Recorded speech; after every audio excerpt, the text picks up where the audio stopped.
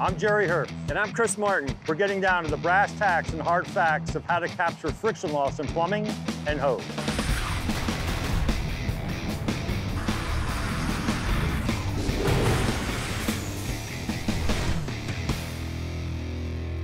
Here we're flowing 160 gallons a minute from a 7/8 smooth bore and our 200 foot of 1.75 inch.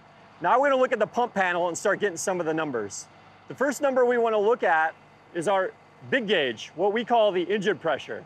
The next one will be the discharge pressure, or the little gauge. Best practice is to always pump to the little gauge.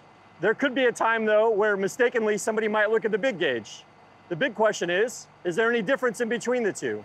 In this case, yes, there's a 5 PSI difference between our big gauge and our little gauge. So depending on which one I look at, I can already have a 5 PSI difference in my attack package. The next gauge we're gonna look at is the one we put here at the chick sand swivel, right in the cross leg. We've supported it with some webbing so we can see the gauge easier and helps with a little bit of kink. This gauge is reading 120 PSI. So we take 130 minus 120 and we now have a 10 PSI friction loss in our plumbing.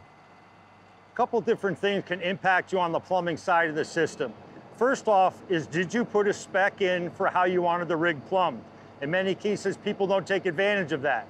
So you might have hard pipe weld, you might have flexible pipe that's put together with Victaulic fittings. They're going to have different performance with respect to friction loss. Another thing that's very significant is a lot of rigs have a front bumper pull. If you have a 200-foot jump line at the front of the rig and pump it the same as a 200-foot pre-connect directly over the pump casing, there could be significant pipe loss in its travel to the front of the bumper. It has to travel over the axle. There's many different elbows that could be involved. It can be significant, 20, 25 PSI loss. We're gonna be documenting all of these numbers as we go, and we'll be breaking those down for you. We like to use these large Post-it notes on the side of the rig or a big whiteboard.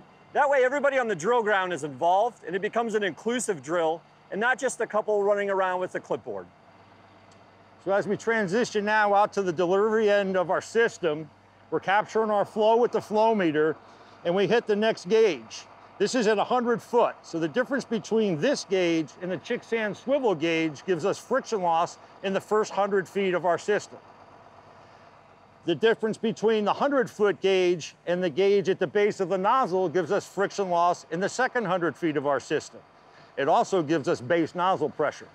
Here we're utilizing a smooth bore. We pitot to ensure we were at 50 PSI. If we were using a combination nozzle, we would need that gauge to confirm we were at 50 PSI base nozzle pressure. Next, we'll get into how do you actually measure nozzle pressure.